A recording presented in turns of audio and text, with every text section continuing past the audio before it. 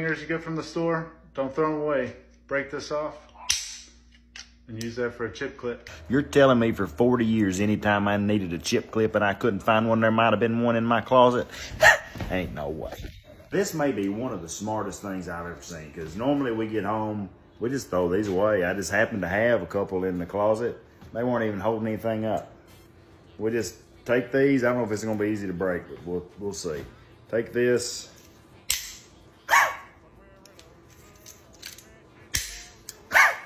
Both of them. Got a bag of chips.